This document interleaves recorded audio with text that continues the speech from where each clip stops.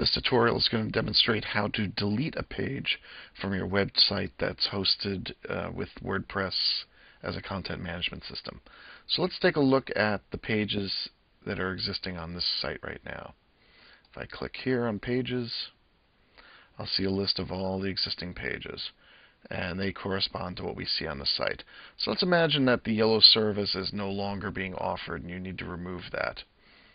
What we would do here is we would simply go to yellow, and we can do a couple of things. We could maybe, instead of having this as a published page, if we think that we're going to use it sometime in the future, click on Quick Edit, and we could go and change the status. Instead of it being published, let's just simply unpublish it.